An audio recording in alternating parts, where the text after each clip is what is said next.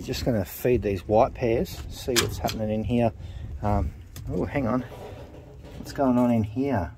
I actually put this nest bowl in here yesterday just to try and aid them along in their pairing up process. They're both young and they both have been separated from the opposite sex. So I don't think that getting them down on eggs would be too hard. It looks like they are paired up. Looks like she's pretty keen to get down on some eggs by the look of this, that they're in the nest bowl, which is a good start. And if she is anything like her mother, she won't have any problems breeding, because Snow, if you do remember, we couldn't stop her breeding sometimes. She was pumping out eggs left, right and centre. Let's see if he'll jump down there and see what reaction we get from her. Well, that's good. That's what we want. You can see that she's interested. She's a little bit excited when he jumps into that nest bowl, so it looks like we're on the right track of pairing them up. And I think we'll get some really nice babies out of these. The cockbird is one of the Vanderbolks that we've got, Dirk Vanderbolk. It's a cross with a houben as well, quite a nice houben, so it's going to be interesting to see how that pairing goes across in there.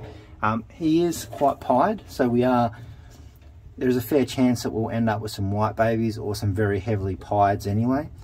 I'm pretty sure, as with most of you know if you follow this channel for a long time, when we bred Snow, we bred the likes of Moo, we bred John Snow, and we bred a few grizzles as well and a few other pieds. So the white side is, she carries pied and grizzle, so I'm not sure if the pied comes, well, the white comes out of the pied or the grizzle, because who knows, but her white genes in her are pretty strong, so be interesting to see how they go.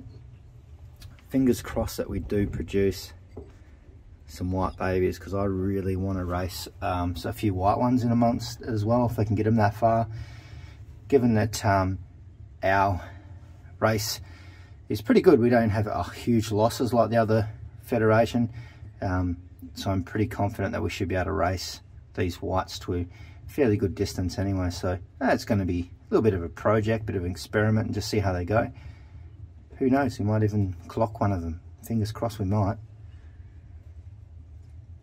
Anyway, I'm going to catch you all in the next video. Hope you enjoyed it. Stay tuned, we're going to be following this pair. We just hit 100,000 as well subscribers, so thank you very much. And yeah, big things to come.